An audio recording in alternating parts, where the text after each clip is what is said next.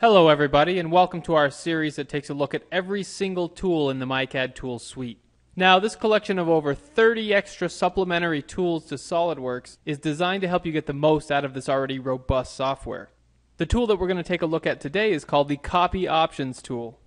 So the example that we're given is that you receive a bundle of drawings coming from a partner or a subcontractor that you wish to update all the drawings with your practices. Those practices being your drawing templates and your own document properties.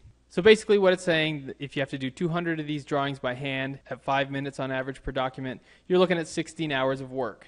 No thank you.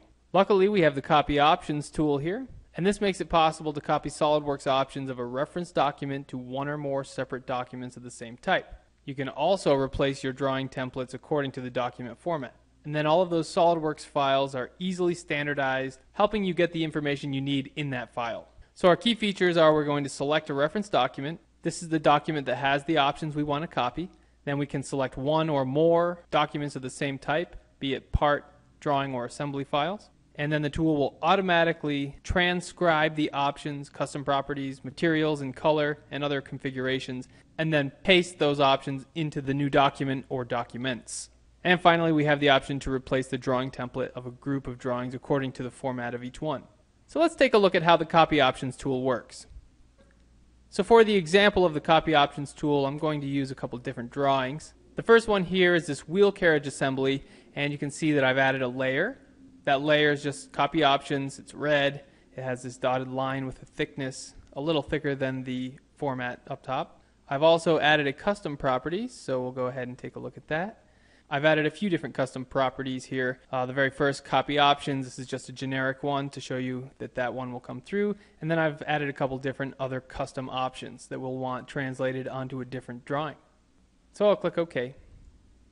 And we're going to translate those properties onto this drawing here. And before I do that, I just want to show you this is what we're looking at. Under the layers, you can see we have nothing except for the format, which is default.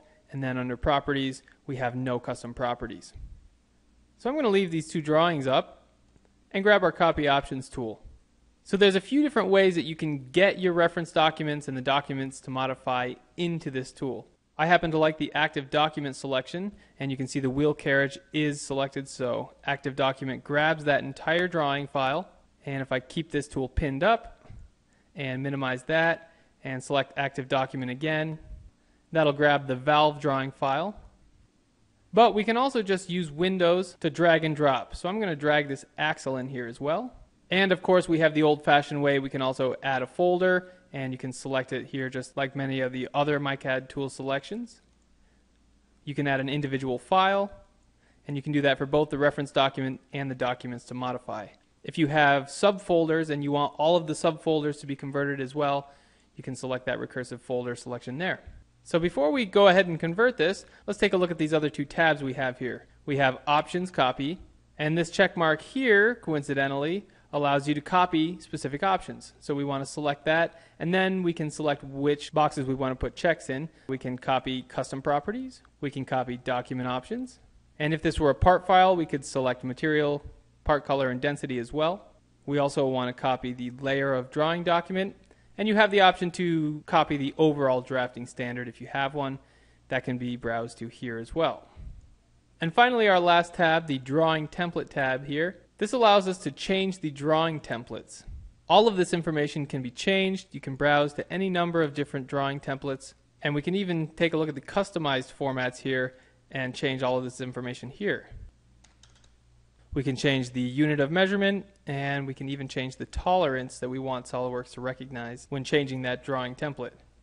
So if we're satisfied with those changes, we click Save. However, I'm just going to click Close and not change the drawing templates. But those options are there for you. So back in our File Selection tab, we have the reference document. This is where the options and the layers are coming from. And then we have all the documents that we want those options copied to. Now all we do is select OK. And it gives you a list of all the options that will be changed with a warning saying, do you want to continue? Click yes, and then it will go ahead and individually run through all of those document properties. And once it's finished, we'll have the option to take a look at a report. If I click yes, it opens up an HTML file in our web browser, and you can see 100% of our files were successfully treated, There are 0 errors, so we shouldn't have any problems. So now that we have our properties copied, let's go ahead and take a look at this file. Under our properties, you can see all of these properties copied over. And then finally, let's take a look at our layers. Here you can see our CopyOptions layer has copied over with the color, the style, and the thickness, and that's all set. So we just used a drawing for an example. However, as I mentioned earlier, we can use the CopyOptions tool for both SolidWorks parts and assembly files, as well as SolidWorks drawing files. So keep that in mind. The CopyOptions tool is a really great tool to help standardize a lot of your output as far as dealing with files that were handed to you from someone who may not even work at your location.